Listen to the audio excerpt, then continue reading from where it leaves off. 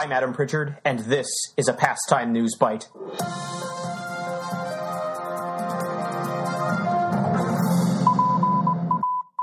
When I went to sleep last night, all was right with the world. The sky was blue, fish swam in the ocean, and the name Brontosaurus was as dead as a doornail. But when I woke up, none of that was true anymore. Okay, most of that was still true. But according to the news, Brontosaurus is a valid name again, and the internet seems to have exploded about the resurrection of Brontosaurus. But what exactly does it mean when a name comes back from the grave?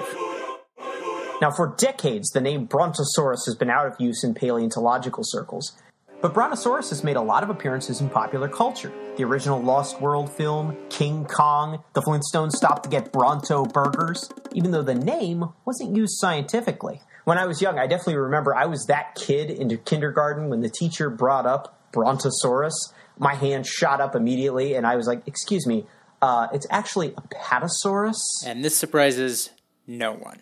But for a long time, I didn't know why scientists made that choice. Now, this all relates to a discipline called taxonomy, which involves the naming and categorization of different groups. Every species that a scientist discovers gets two separate names, a genus and a species. The most famous is probably Tyrannosaurus rex, or Homo sapiens. The genus name isn't something that every species gets. A genus is actually a group of really closely related species. It's sort of a subjective choice that scientists make, how different species need to be to receive a new genus. Now, for how this actually relates to Brontosaurus, I turn to our resident historian at Pastime, Matt Bortz. During the 1870s, there was a bone rush in the American West as paleontologists competed with each other to name as many fossils as they could. One of the titans of this collecting effort was Othniel Marsh.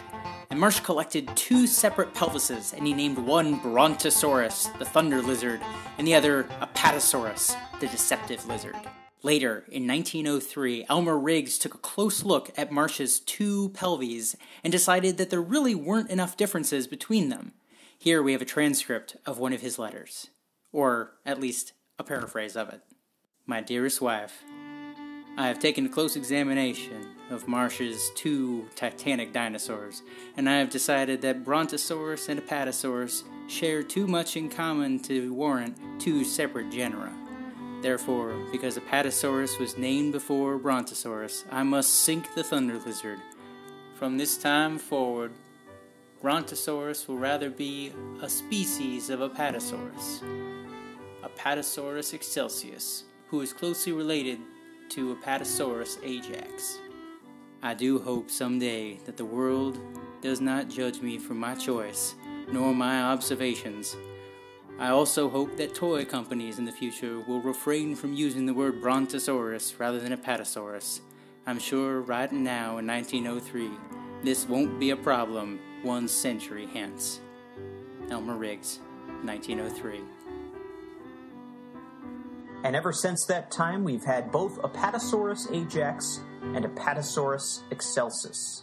And these two species have generally been held to be close enough that they didn't really need a genus for Apatosaurus excelsus. They didn't need Brontosaurus. But now there's a new opinion on the issue. From the journal Peer J, a specimen-level phylogenetic analysis and taxonomic revision of the Diplodocidae, Dinosauria sauropoda, by Emmanuel Schop of the Universidade Nova de Lisboa in Portugal and his colleagues. This study is huge. I can make a terrible joke about how it's as big as the dinosaurs in it. This study represents an attempt to take every specimen of a sauropod family called the Diplodocids. Animals that sort of have a long horse-like face, pencil-shaped teeth, and a long tail with a whip-like end. Examine their anatomy and determine how they interrelate to one another. And through restudy of almost 100 Diplodocid specimens, some of which have been sitting in the museum collections they're in for over 150 years, Dr. Schop and his colleagues present a brand new hypothesis for how these organisms are interrelated.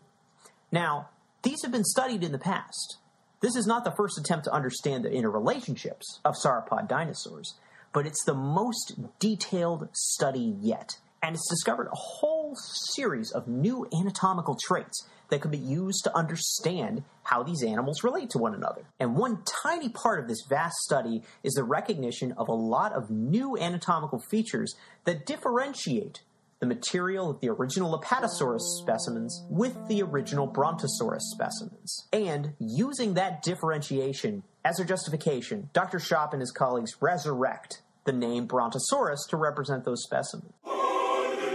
Funny, bringing back Brontosaurus is only a small part of this gigantic study. This study is a vast collection of anatomical data, and it shows a new hypothesis of how the anatomy of these long-necked beasts evolved through time. And some of it suggests that we're actually underestimating the number of species that we have in the fossil record hanging out in these museum collections. Like I said, some of which have been there for well over a century.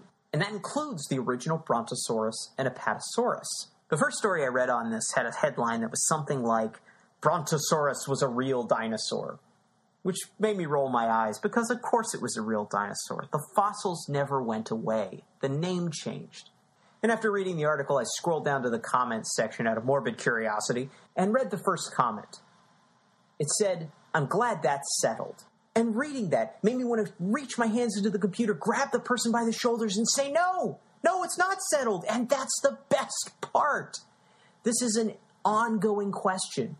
We are still learning more about these dinosaurs that have been dead for 150 million years and in our museums for 150 years. There is still so much to discover, even about the very basic construction of these animals, how they are related, how they evolved through time, and indeed how best to categorize them with names. But never forget, no matter what we call it, the animal you picture when you hear the name Brontosaurus was real. And the best part about it is that we still have so much to discover about every aspect of its life. And this new study is one more stepping stone to a greater knowledge of past time.